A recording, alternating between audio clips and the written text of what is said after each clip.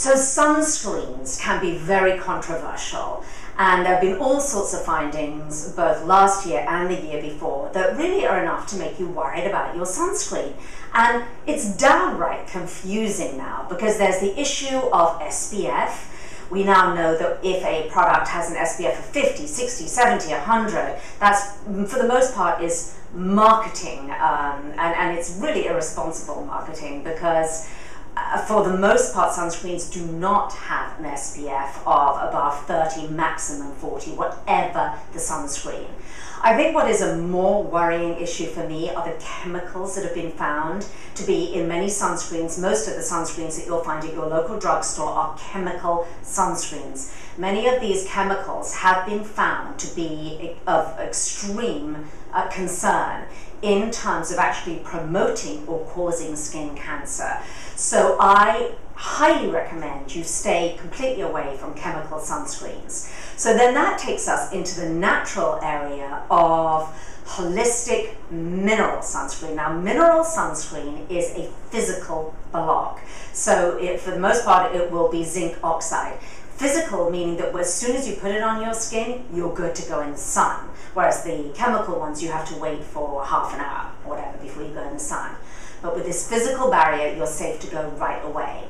But there has been a lot of controversial issues, even with mineral sunscreens, because of the nanoparticles. You may have heard of this. Nanoparticles are the tiny little particles that a lot of people are very worried about. They don't think that they're safe. So, with all that being said, how can we find a sunscreen that checks all of those boxes, is non-nano, non-chemical, but above that, for me, is a sunscreen that performs really well?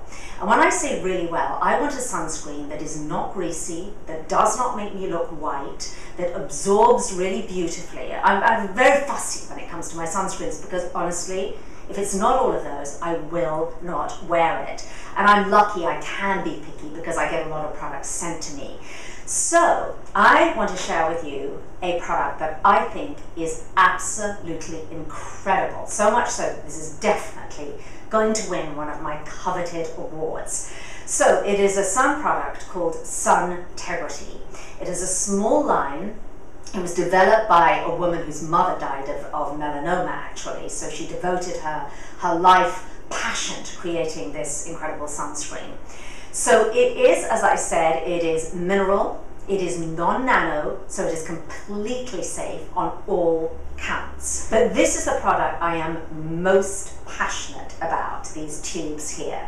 So it's the Suntegrity Moisturizing Sunscreen, but actually what it is a BB balm. It's more like a BB balm, a blemish balm. And the reason why is that it's a lot of products all in one. So you've got the SPF 30 sunscreen, you've got a moisturizer, you've got a primer, you've got a foundation / concealer, and you've got an antioxidant treatment. And I promise you, you literally have all those products in this one tube. It comes in 2 different shades, light and medium. My skin definitely takes the light shade, which gives me a beautiful glow. And actually it gives me a lot more coverage than most tinted moisturizers, which I'm really happy with because I thought, I was sure it would give me the sort of coverage that a regular tinted moisturizer would, but it actually is much thicker, which I love because this is all I have to wear. If you are going out or you're a foundation girl, you really like that full coverage, it is an amazing primer on which you can put on your makeup. It stays on your skin, so it is thick. As I say, it is really like a BB balm if you've tried one. So it stays on nice and thick, a good 12-hour coverage. That being said, if you are actually going to sunbathe or if your naked face is out in the sun, reapply it every 2 hours for sure. Highly recommend you snap a few tubes up before they sell out.